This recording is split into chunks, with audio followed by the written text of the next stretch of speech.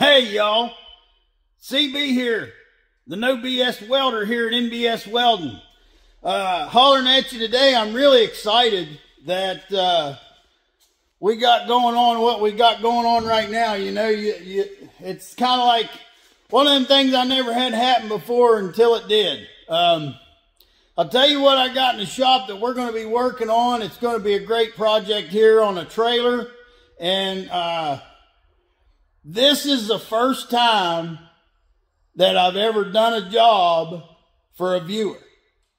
Now, I've done a lot of work for local people here, and those people became viewers of the channel because when I was working for them, you know, I mentioned that I had a YouTube channel, and they started watching it. But in this case, this is a case where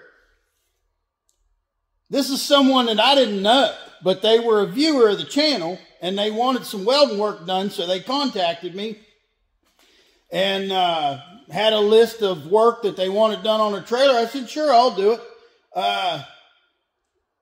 Part of what's truly amazing about it is that my new buddy and his lady, Anita, that brought me this trailer, they live in Virginia Beach.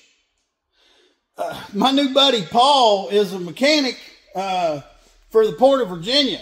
Now, I don't know if you know the location area, information area of this situation, but this trailer came from 6.5 hours away. My buddy, Paul, and his lady, Anita, hooked this trailer to their truck in Virginia Beach, Virginia, and drug it all the way across the state of Virginia, over the mountains, through the Monongalia National Forest, halfway across the state of West Virginia, and brought it to me here in the center of the Appalachian Basin to work on. Now, they drove by at least 1,000 welding trucks just to get this thing here, which absolutely amazes me. But my new buddy, Paul, he wanted me to do it, and it just tickles me to death that he brought it here to work on. Now, there's several different things on this trailer. I don't know how I'll do the video. Actually, the way I was kind of thinking with the list of jobs that Paul gave me, we might do a couple different videos. Maybe break it up. I don't know. We'll see. We'll see how it goes. But, hey, let's take a look at what we got in here. This is a 20-foot car trailer. It's a Bigfoot trailer. I believe it was built in Virginia. I remember him mentioning that. It is, everything I can tell about it so far, it appears to be a really good quality trailer. And I've talked to Paul about what he wanted, and he's got a lot of really good ideas. And as you can see by what he brought me, he's put some thought into this and already obtained probably darn near all the material that it would take to do what he's wanting to do.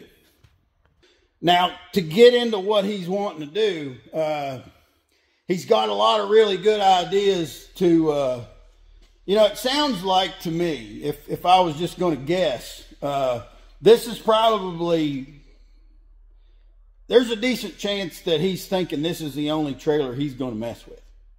And it's kind of going to be his Swiss Army knife of trailers. One of the ideas he's got is about building walls, removable walls for the sides and front and rear of the trailer, where, like, if you wanted to haul firewood in it, you know, a flat car trailer like this is not the type thing you'd normally haul firewood in. But when you've got these standard pockets, you know, you got these standard pockets like this, and he's got some really nice of these standard posts that'll go in those pockets. He got a bunch of 2-inch channel where we could have rails. These would be walls that would be light enough that you could lift them. You could lift them out of there and just take them off when you didn't want them there. But then if you wanted to haul a great big load of firewood, you could stick them in place, load it full of firewood, and you know, it'd be kind of like you were using your flat car trailer as a box trailer. He wants he's got this aluminum toolbox. He wants this aluminum toolbox mounted up here, but he wants it elevated. And it's going to be, you know, up high enough that you can put a car on the car trailer and put the front of the car under the toolbox. So that like right now, that toolbox, the way it's on there, it's eating up a couple feet of your trailer. We don't want that. So the box is going to move up, and when it moves up, it can move forward. You know, we don't want it interfering with the jack or anything like that, but he was saying, asking me if I could make it where it'd be sitting on some kind of a frame, where a car could go up underneath of it. I looked at my wife's 2020 Explorer, which I would think, as cars go, her Explorer is probably pretty high, because it's more of an SUV than a car. We call it a car sometimes, but it's 48 inches at the windshield wipers, and you wouldn't pull it up that far.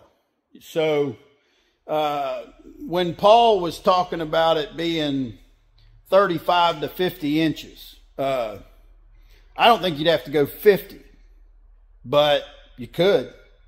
And we're going to come up with something to put that toolbox up there where it's going to be elevated and moved forward and out of the way. There's also a winch mount on this trailer. And he said there's a winch. He's got a winch in the toolbox that needs put on there. So we'll put that on there. And there may be a few other things on the list. He's got, I think there's supposed to be some aluminum plates in the toolbox that go on those ramps. And we'll have to get into that. But pretty much the idea with the aluminum plates is that if you were winching a car up on this trailer, that ramp, you know, the wheels are going to go clunk, clunk, clunk over those angle iron bars. And if you're winching a car that didn't run up on your trailer, you would want that ramp to be smooth. So that was the idea with the aluminum that he was talking about. So I haven't got everything unloaded yet. We're going to get into that right now. And we're going to get all this material shook out, and we'll see what we got. Let's get into it. Got the material off the top of that toolbox and got it organized. Some of it on the pallet right there, and underneath of there was these are the aluminum plates that Paul wanted on the ramps. And that's going to help a lot. Like I was saying, if you're winching a car up the ramp, you know, the car wheel would go clunk, clunk, clunk, clunk into these bars, and that would be really undesirable. Now, if you were driving a tractor up the ramp that was pulling itself up the ramp under its own power, those bars would be exactly what you want. You know, if you're driving it, you want the traction. So something that you're winching is going to be different. And he said, you know, he wanted these bolted on so he could take them off. And that goes back to like the Swiss Army knife idea of the trailer, where he's going to have a set of ramps that you could use either way. So I have took some measurements, and the aluminum that he's got is exactly the right size. That's great. So the next thing is going to be, there's going to be some drilling involved with getting them bolted on there. The other thing that I'm seeing is, this is something we're going to have to do something about. From the top of the ramp to the top of the support bar, there's a distance right here. And see what's going to happen when you're bringing things up the aluminum flat bar. If it's just setting across here on this 18-inch span, it's going to bend that flat bar down. It's going to bend that diamond plate in the middle. And it really would not take much to stop that from happening. We just need something between that and the support bars, we need something there to space it. Now, the first thing I thought of was some 1-inch aluminum tubing. The only thing is, here's one thing. I don't have any 1-inch aluminum tubing here, and if I did order some for this, 1-inch aluminum tubing is expensive and unnecessary. We don't need it to be tubing. Square tubing is extremely expensive. It's actually, as far as a bar material, it's the most expensive. Angle iron, channel, anything like that is always less. So I got thinking about, you know, I know how to work with what I got. And what I got here is I have 1/8 inch sheet aluminum, like you see out there in the old truck bed there. And I have a brake. So I'll tell you what I'm thinking of doing. Let me go grab a piece of material. I want to take a piece of 1/8 aluminum like I've got here. I'll take a piece of that sheet and put it in my brake and bend it 90 degrees like this, where I can set it on his aluminum diamond plate. And I need this to be 1 inch from right here to right here. Obviously this is smaller than that. So we got to figure out how to do that in the brake.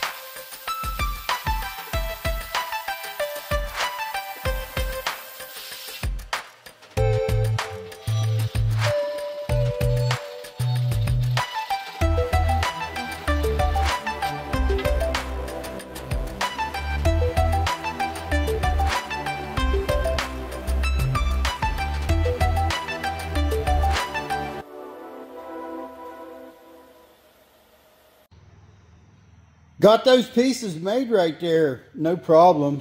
Those are going to work great to put on the back of here to support that. Now the next thing, we're going to be turning our attention to putting the holes in this to bolt it on there. And there's a few things we want to consider about it. I've got one of the ramps down right here, and one of the things that we would want to consider is where the holes will be.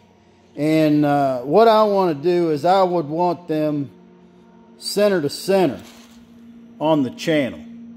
Now, if you haven't seen the way I normally do that before, when I measure center to center of two things, or when I measure center to center of something that's the same size, like that 3-inch channel and that 3-inch channel, those are the same width. So if I hook my tape on the right side of that channel and measure to the right side of this channel, and I get 16 and 9/16, then that's the center to center measurement of this channel.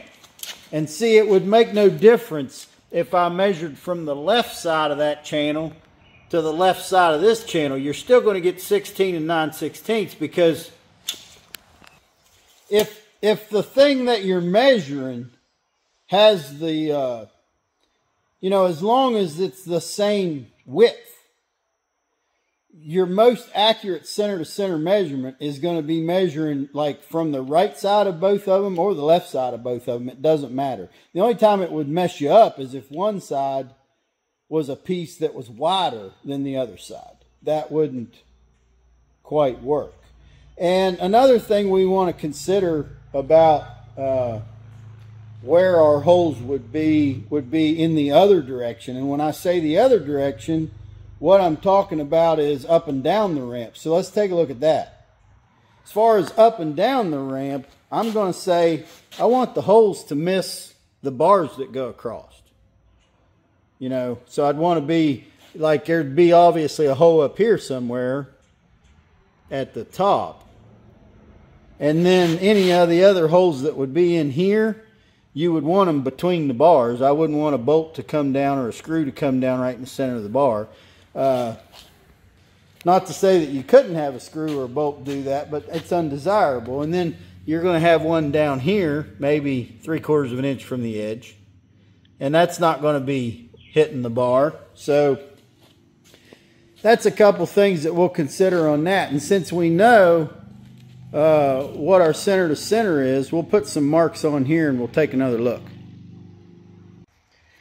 Just realized another thing that's a little bit unfortunate, but not a big deal about this.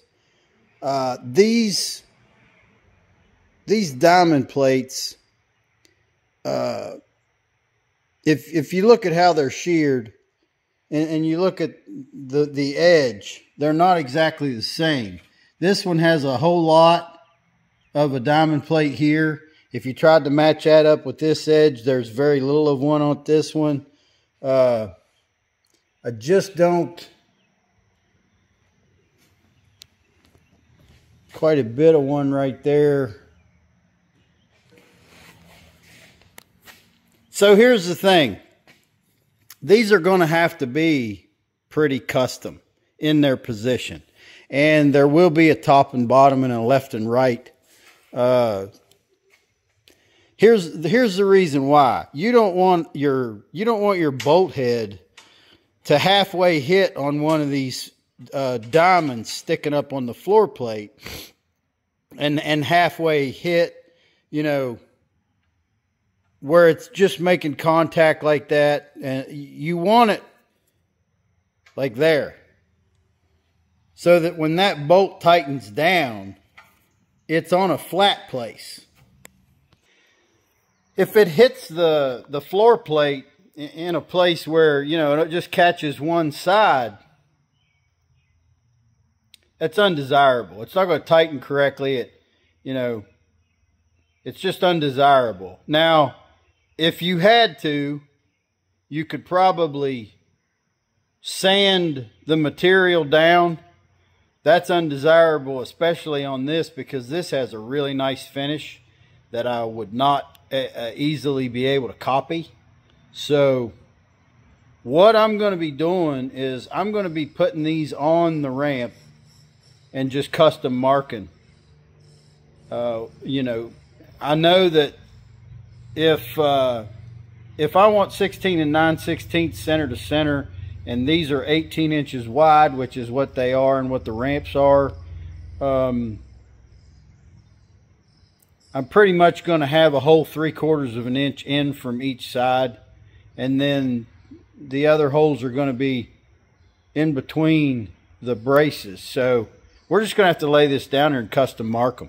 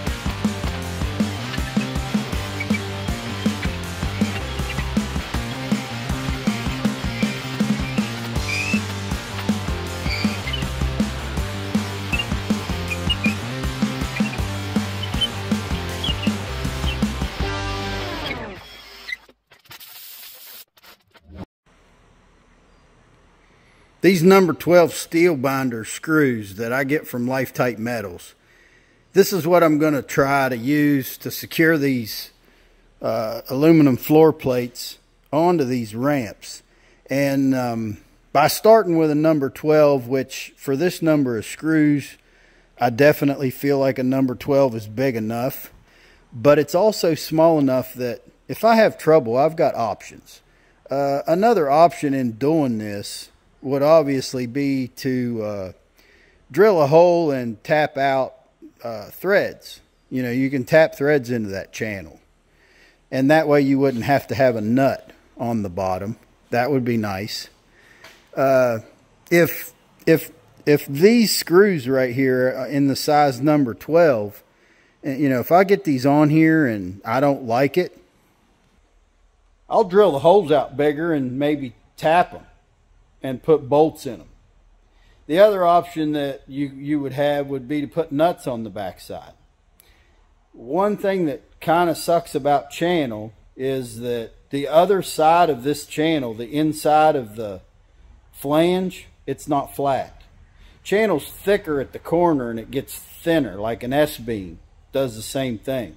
You can use bolts on channel, but you need what's called a hillside washer, which you can, if you don't have hillside washers that you can buy, you can purchase hillside washers. But obviously, all these things that I'm going into further with is undesirable. If the self-tapping screw will work, that's great. You wouldn't have to fool with putting a nut on the backside, blah-de-da. If you can get away without the labor of tapping threads because you use a self-tapping screw, that's great. If you don't need the hillside washers, that's great. But one of the things about using a self-tapping screw on channel like this channel's pretty thick. For a self-tapping screw, it's pretty heavy. Now, by experience, I can tell you that one of the ways to deal with driving a self-tapping screw in a little thicker material is by pre-drilling a hole with a regular drill bit.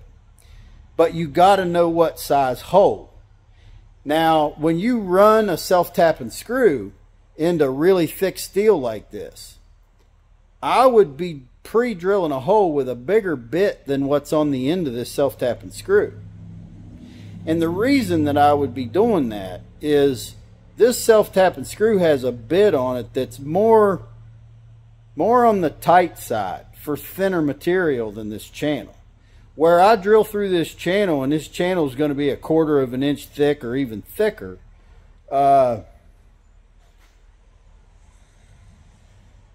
this bit that's on the end here is a little bit small. Now, there's no doubt about it. There are self-tapping screws available that are more designed for thicker material. I could have $1 million worth of self-tapping screws and not have the exact one for everything. Generally, the ones for thicker material have a super fine thread, way finer than the thread that's on this one. The problem I've run into with those is, yeah, you could probably run them into a 5/16 or even a 3/8 thick piece of steel, and they'll stick in there forever. But if you run them in there and back them out, the threads are gone. The second time you go in with them, they won't hold. They're not made for that. And that's why, from experience with the steel binders, if I take this number 12 steel binder and I pre-drill a 3/16 hole with a regular drill bit, which is bigger than the bit on the steel binder, and then I run this steel binder in there, I can run it in, it'll hold. I can back it out, I can run it back in, and it'll still hold. And we always have the option later to maybe tap a hole if that's what you decide to do. Maybe drill it all the way through, put a bolt in it, put a nut on the backside. You can take steps to get more elaborate with it very easily. We're not going to start out real elaborate. We're going to start out real simple. I'm going to run a 3/16 drill bit through these things. I'm going to run a number 12 steel binder in it. Let's see how this works.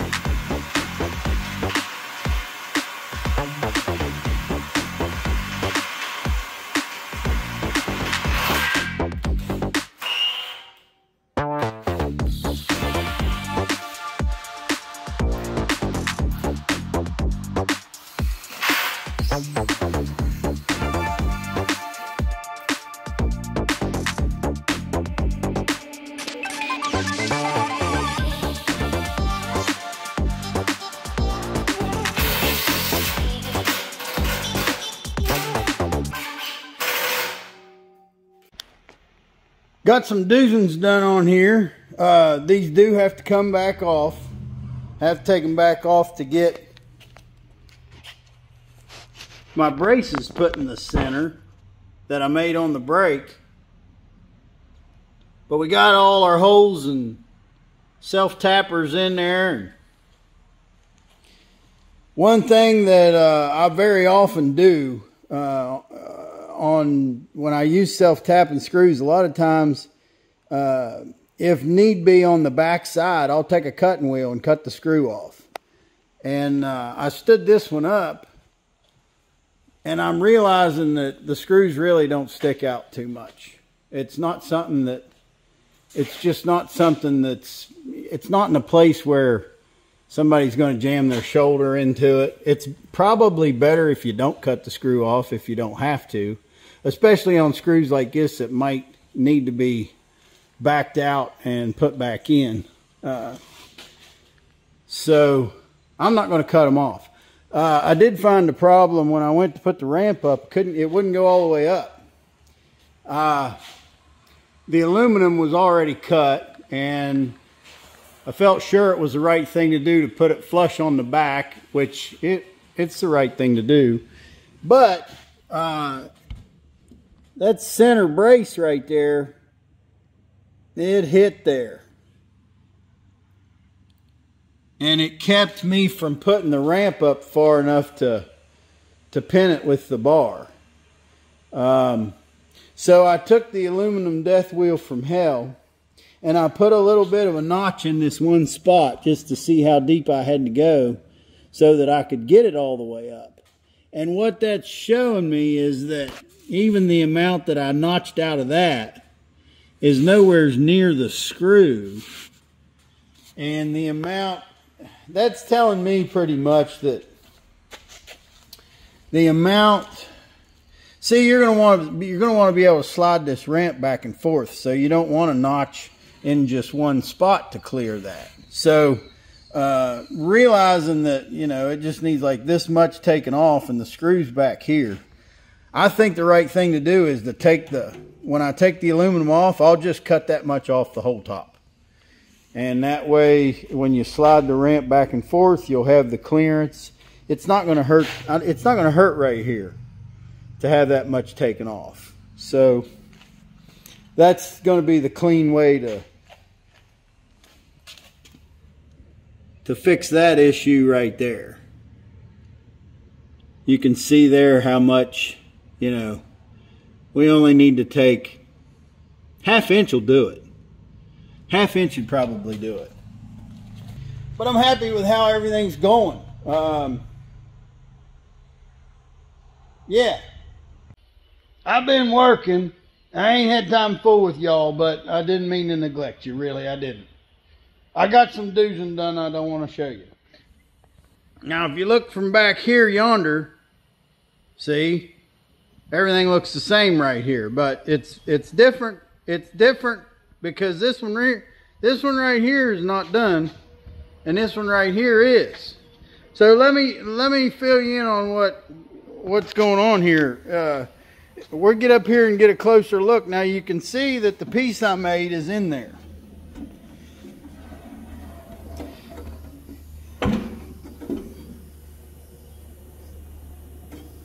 Splicification. I didn't think there was going to be a splicification because based on the size of my brake, I was able to bend a piece that was as big as the distance from the top crossbar to the bottom crossbar. But when I got this up there and got to looking at it, I realized that I wanted the brace to go all the way to the top and have another brace come across and then go all the way down. See down here, with another brace coming across. So even though my brake wasn't big enough to make this piece long enough to go from right there all the way up to there, we still fixed that situation by doing a splicification. I just made me another piece and welded on there, you know, so that would be longer. And then I made a couple more pieces so I'd have a piece going across the top of this and one going across the bottom. Whole idea being, obviously, we're trying to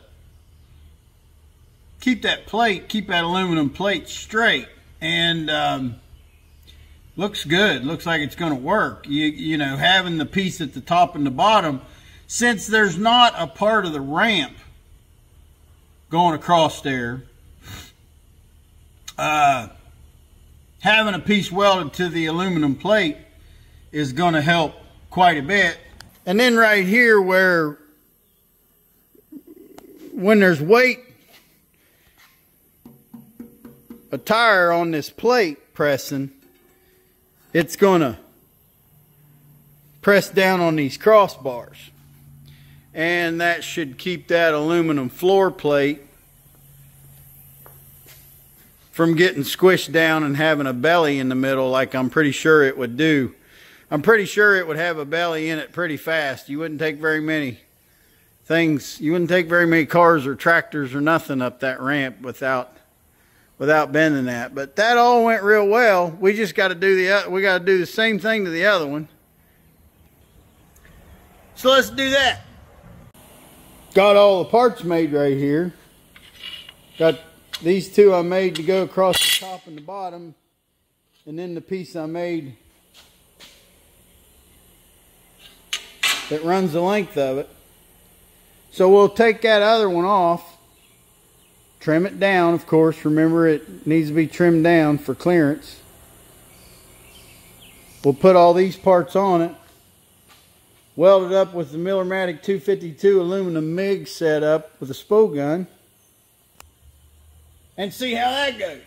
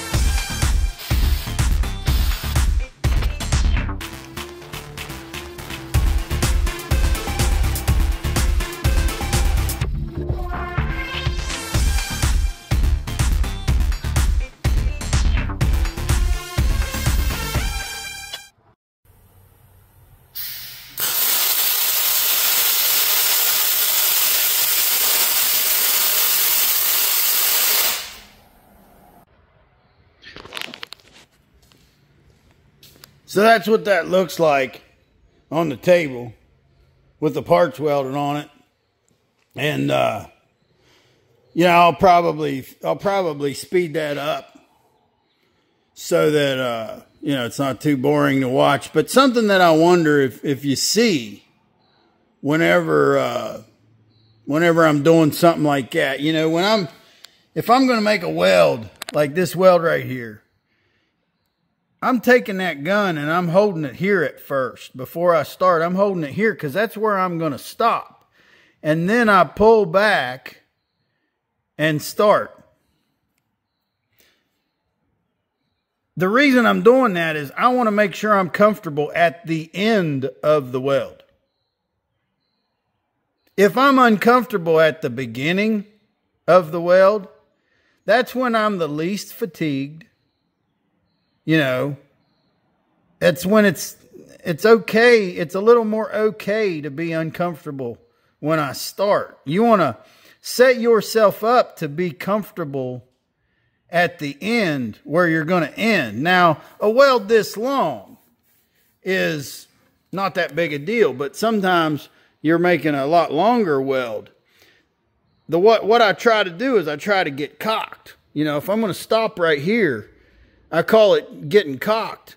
I'm going to get in position where I'm real comfortable here. And then I'll get cocked by reaching way over here and starting. And when I start, I'm not very comfortable. But as I go, I'm getting more and more comfortable. And I'm getting more and more comfortable as I'm getting fatigued. You know, by doing the work, I'm getting fatigued. But it's okay because I'm getting in a better position. I'm giving all these tips, you know, and I'm working on this YouTube channel, and I'm investing money. I made a lot of videos with an old S20 phone that I found out, you know, the camera sucked on it. I paid $1,200 for this S24 that's got badass cameras on it. And I hate to stop right now, but I just got another phone call from a viewer, and I've got to stop and talk to you guys for a minute. Look, a huge amount of the viewers of my content do not have a Google account. They don't have a YouTube username. That means they can't subscribe to the channel. That means they can't comment on the videos. But people are not only picking up the free advice that I'm getting and calling me and texting me and asking me questions, which I'm glad to answer, but y'all are taking up my time and you're not helping the channel. You're actually hurting the channel. Let me explain to you how this YouTube algorithm works. When you watch a video and you don't have a YouTube account and you're not subscribed to that channel, and you don't like that video and you don't comment on it, you just watch it and leave. The YouTube algorithm is going to bury that video where nobody's going to see it. You guys have probably noticed how you go on YouTube, and if you look up a video on putting joint compound on sheetrock, then within the next few times that you look at YouTube, all kinds of videos will come up on your home right in front of your face that are explaining to you about putting joint compound on sheetrock. Those are the most popular videos about putting joint compound on sheetrock because people are subscribed to that channel. They're commenting on the videos. They're liking those videos on that channel. They've rung the notification bell. You guys that are watching my channel and getting my content and you're not subscribed, you're not commenting, you don't like the videos, you're not ringing a notification bell to receive notifications, you're killing me. You know, sometimes I'm putting 35 or 40 hours of my own time into making a video, editing a video, uploading a video that creates $17 in ad revenue. And it's not being shown to the people that watch welding videos, because so many viewers of my channel are not subscribed. They don't comment. They don't like the videos. They're not ringing the notification bell. Help me out here. It doesn't cost you a dime. I paid $1,200 for this S24 Ultra phone with these badass cameras on it to produce these videos.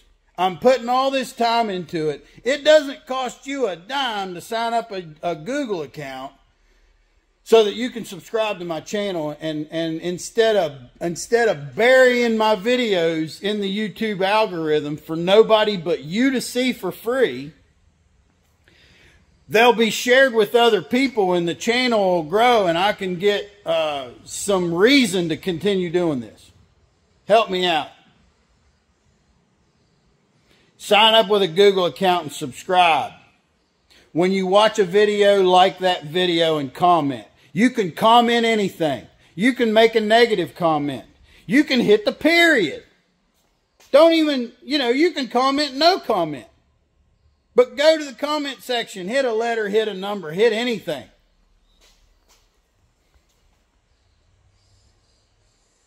Help me out. Got that second aluminum plate installed there. So we're done on the ramps. And I don't know if my buddy Paul intended for there to be that much aluminum welding and fabrication on this part. And a lot of times on a project, there's something you think's really simple that's a lot more work, and then there'll be another part that you think's a lot of work that's actually real simple, and that happens a lot, what I notice. But this is necessary. Having this piece right here where that, there's so much gap between that plate and the braces that go across these ramps, you wouldn't want that inch right there open. But now that we've got that aluminum triangle welded on there and making contact with that angle iron right there all the way up and down through there, that's bracing that plate up really nice. And our aluminum angle welded on the top and the bottom to help stiffen the ends of that plate is something that's very necessary too, I think. And I'm gonna make this part one of the work on this, and we'll do this in different parts, and that way the video doesn't run too long. Now that this ramp modification's done, we'll make this part one. This video be part one, and then we'll move on and do the other stuff. And so I want to thank y'all for watching this part. And like I always say, learn how to work with what you got. That way you always have everything you need. Hey y'all, see me here in the break room at NBS Welding. I'm hollering at you about the NBS Welding t-shirts. We've still got NBS Welding t-shirts with the NBS Welding on the front, big NBS Welding on the back. We have had a lot of orders so far, which a lot for us doesn't take that much, but we got the American flag right here on the sleeve. We do still have t-shirts. It helps the channel if you buy a t-shirt. If you think you'd like to have an NBS Welding t-shirt, please get a hold of us. Send Tina an email request to nbswelding@aol.com. We have had some people order t-shirts, and of course we want to give the shout out and the thanks for helping the channel by ordering a t-shirt. And we have got a lot of compliments. These are good quality shirts. People have mentioned that they're good quality shirts. They're comfortable and everybody likes them. Haven't got any complaints at all on the t-shirts that we mailed out. So $25 plus shipping for a t-shirt And if you send the email request to Tina, nbswelding@aol.com, and she'll figure out where you're at, and she can figure out what it's going to cost to ship it to you, and we'll get it done. All right? So thank you.